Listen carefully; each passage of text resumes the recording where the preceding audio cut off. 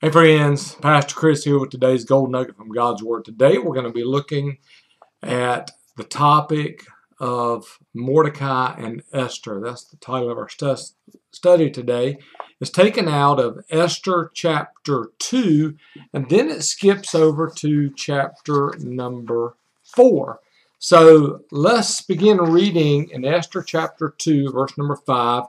It says, in the fortress of Susa there was a Jewish man named Mordecai, son of Jair, son of Shimei, son of Kish, a Benjamite. Kish had been taken into exile from Jerusalem with the other captives when King Nebuchadnezzar of Babylon took King Jeconiah of Judah into exile. Mordecai was the legal guardian of his cousin Hadassah, that is, Esther. So her name in the Jewish belief was Hadassah, and Esther is her Persian name. Because she had no father or mother, the young woman had a beautiful figure and was extremely good looking. When her father and mother died, Mordecai had adopted her as his own daughter.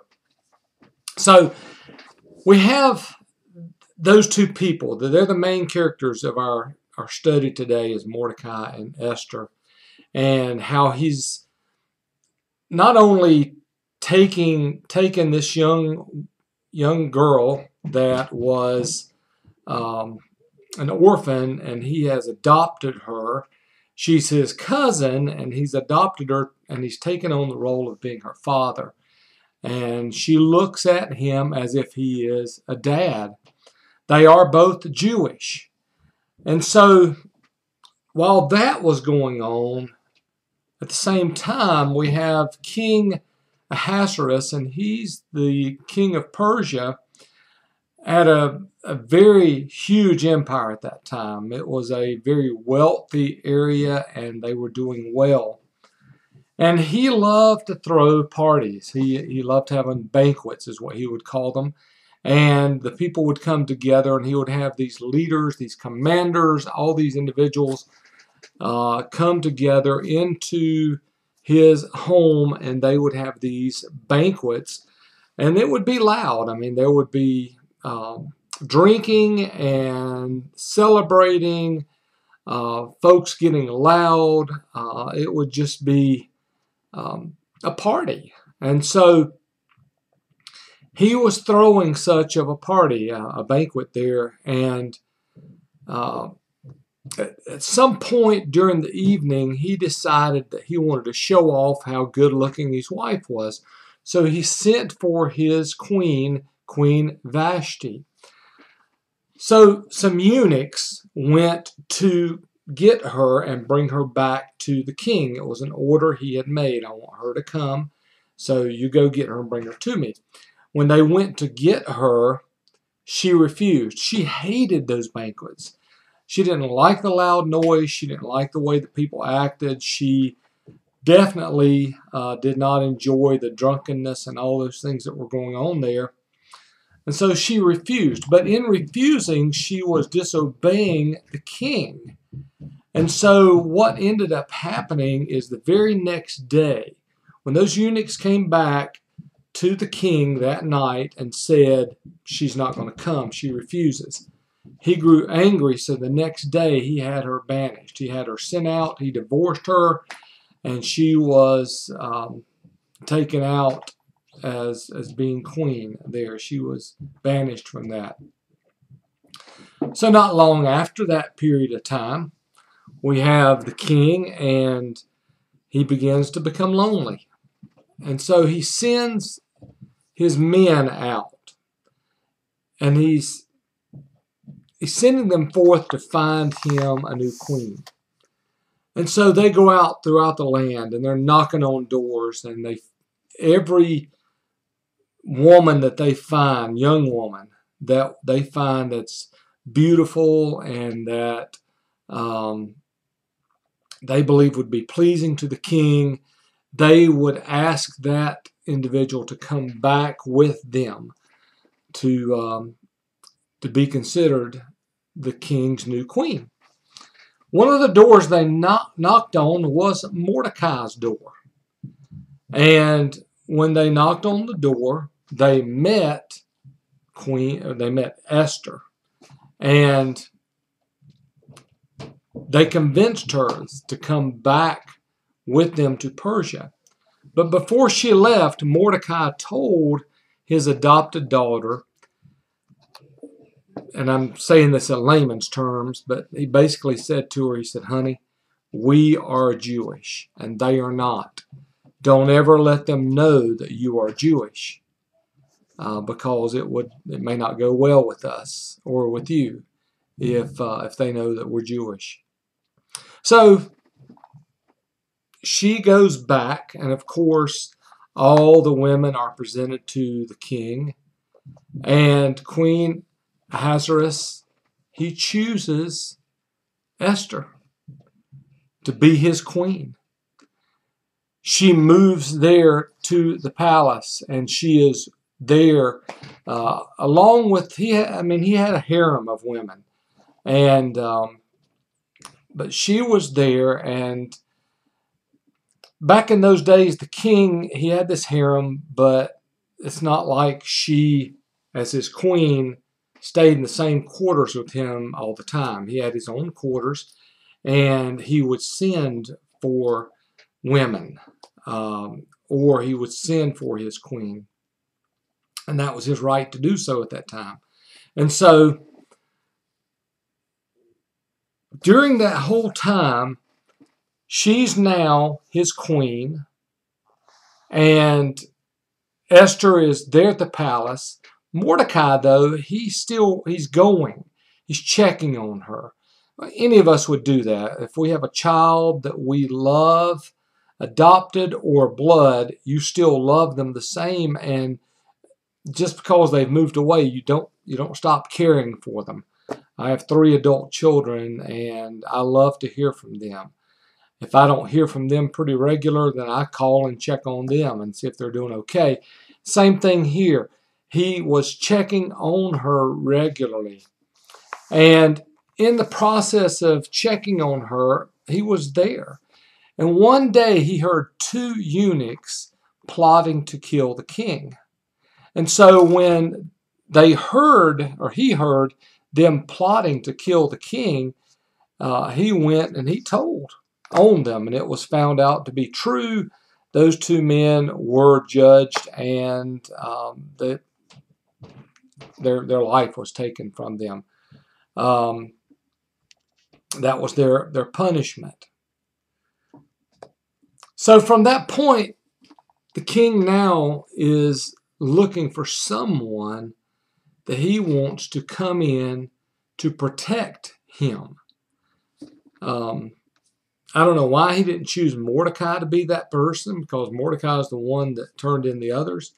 But he chose a man named Haman. Haman came into the kingdom, and the thing about him is he required everybody to bow down to him. I mean, he was really second in command under the king, and so he required everyone to bow down to him. There was a day, though, that he came and Mordecai was there, and Mordecai would not bow down to him. Mordecai was Jewish. Mordecai would only bow down to the Lord, to not another man. And so because of that, from that day forward, Haman wanted to get revenge upon Mordecai for not bowing down to him. So he launched this plan, Haman did. Now, Haman was this person, like I said, that King Ahasuerus has put in command to protect him. And so Haman now wanted to get back at Mordecai, finds out Mordecai is Jewish. So he goes to the king and he tells the king, I think we should have every Jew killed to wipe them out. So Mordecai learns that. And here's what he does. Look at Esther chapter 4, verse 8. Mordecai also gave him a copy of the written decree issued in Susa ordering their destruction so that Hathach might show it to Esther. Now, Hathach was assigned to Esther as a servant. He was a eunuch. A eunuch, if you don't know that, a eunuch is a man that's been castrated, and they become servants. And so anyway, he was assigned to be the king's advisor, but also to look after Esther. So he came and repeated Mordecai's response to Esther. Esther spoke to Hathach and commanded him to tell Mordecai. Here's what he commanded him to say. All the royal officials and the people of the royal provinces know that one law applies to every man or woman who approaches the king in the inner courtyard who has not been summoned. Let me read that again. All the royal officials and the people of the royal provinces know that one law applies to every man or woman who approaches the king in the inner courtyard and who has not been summoned. The death penalty. Unless the king extends the gold scepter allowing that person to live, I've not been summoned to appear before the king for the last 30 days. So Esther's response was reported to Mordecai. Mordecai told the messenger to reply to Esther, don't think that you will escape the fate of all the Jews because you are in the king's palace. If you keep silent at this time, relief and deliverance will come to the Jewish people from another place, but you and your father's family will be destroyed. Who knows? Perhaps you have come to your royal position for such a time as this. So Mordecai, he sends this message to Esther through this servant of Esther. And he's saying, listen, here's what's going to happen. Haman's launched this plan to kill all the Jewish people. You and I are Jewish, and we need to do something. And I know it's going to be dangerous. And I know you're going to have to step out on faith like you probably never have before. But it's for the good of all the people. That was an incredible challenge that Mordecai put toward his adopted daughter, that she take this step of faith and trust the Lord. And he said it in the very last thing in verse 14. He says, who knows, perhaps you have come to your royal position for such a time as this. So her argument was, I'm not allowed to approach him unless I'm summoned, unless I'm called for, unless he sends for me. I can't go to him. It's against the rules. And Mordecai is saying, at a time like this, the rules are out the window. We're trying to save our lives. So verse number 15 says, Esther sent this reply to Mordecai. Go and assemble all the Jews who can be found in Susa and fast for me. Don't eat or drink for 3 days, night or day. I and my female servants will also fast in the same way. After that, I will go to the king, even if it is against the law. If I perish, I perish.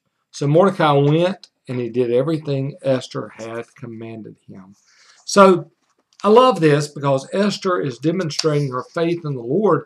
She sends a message back to her stepdad, or not her stepdad, but her dad, and says, I got your message, and I'm going to do this, but I want to be covered in prayer.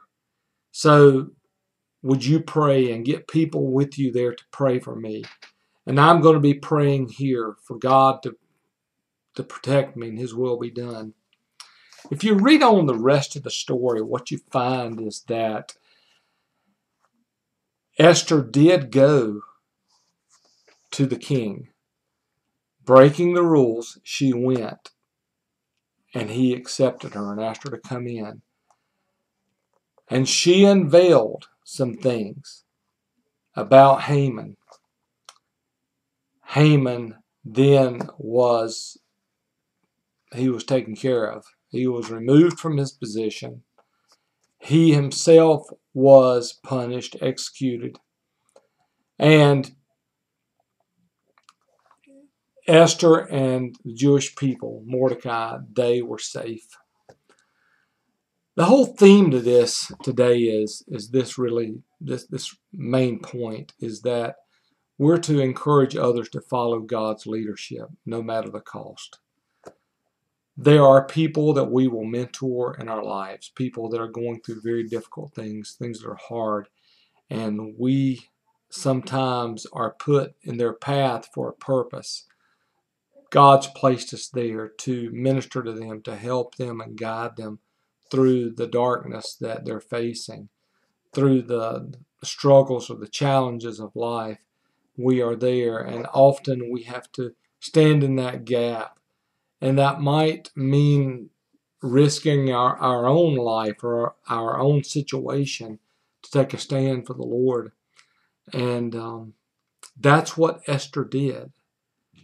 She took a stand, and God protected her, and God took care of the situation and protected his people.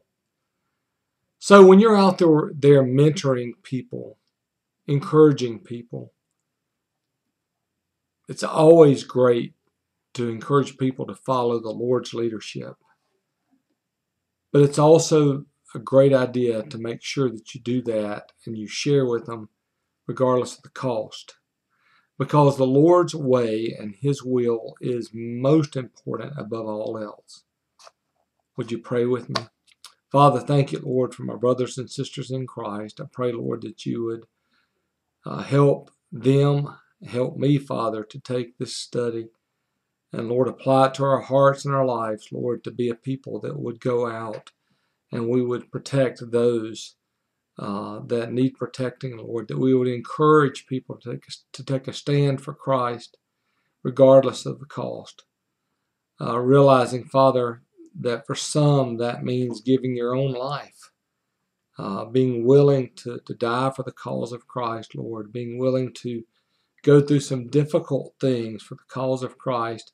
Lord, help us to realize that as long as we're on this planet, we're never going to find complete peace and joy and happiness as long as we're looking to things, as Solomon said in Ecclesiastes, under the sun, Father. All is vanity, Lord. Help us to look above the sun and look to the Father and pour our hearts out to you, Lord, as our Savior.